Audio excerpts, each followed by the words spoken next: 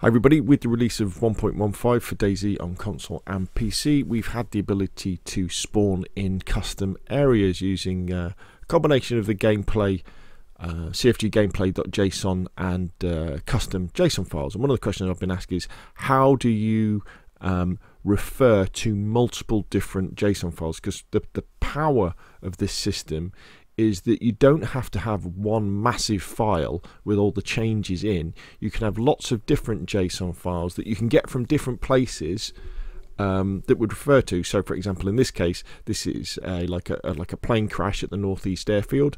You could have that as one file, and then maybe someone else would do a file for some military tent up north of Tizzy, and then you can refer to all of them. But what is the syntax you use?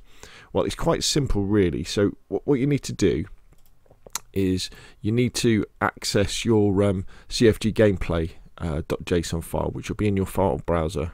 There's cfggameplay.json, and you need to download it. And just so you can see, so in here, in my custom folder on my Nitrado server, see we've got two JSON files, neaf evac and Skaliski allotment. So they're two different JSON files that add two different areas of custom buildings. And then in your cfggameplay.json, you just need to use that format there.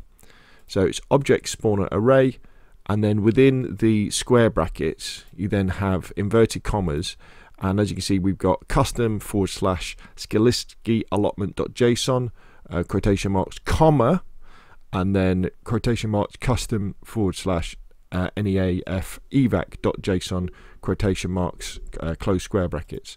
So you just delineate them, you separate them with an ordinary comma. That's all you've got to do.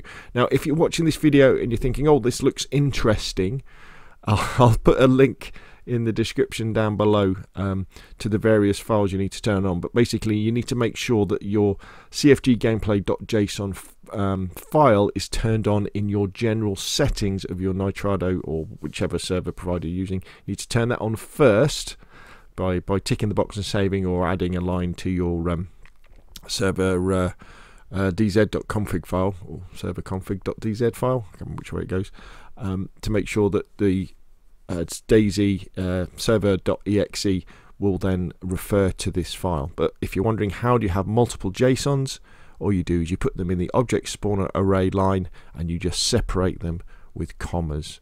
Custom / Skaliski allotment.json, quotation marks, comma, quotation marks, custom / neaf evac.json, quotation marks, close square brackets. And it is simple as that, and then you will have the magic of being able to have multiple different custom areas. So I'm really looking forward to this, because it means that literally people will be able to concentrate on little areas of the map and say, look, I've done this bit, here you go, here's the JSON, and you'll just have to upload it to your custom file and add the address with the name of the JSON to your cfggameplay .json file, and when you restart the server, it will be there. There we go. Hopefully you found that useful.